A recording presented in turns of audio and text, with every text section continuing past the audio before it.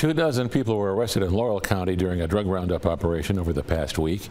The sheriff's office says the Laurel County Drug Interdiction Task Force arrested 24 people following ongoing investigations.